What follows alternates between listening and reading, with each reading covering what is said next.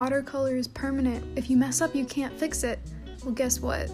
You can't. What? Say less. I saw this video from Sparketh the other day, and I was so curious. So let's say we're just painting something and oh no, we made a mistake. You get sad, let it dry, and come back the next day. Can we erase it? I made quote-unquote mistakes in 2 different colors on each of these paintings, and you can see some of them erase pretty darn well. Others not so much. You can see here I used a variety of brands, and this was on cold press paper. And you might notice that across all these different brands, the greens came off way easier than the pinks because some colors are more staining. But here's the real thing with this trick. You can technically lift dried watercolor if it's non-staining with something like a brush or a paper towel. It just takes a little more elbow grease. The magic eraser is just going to speed it up. And the magic eraser is rougher on the paper, so you have a better chance of getting pilling doing it this way. So yes, this kind of works.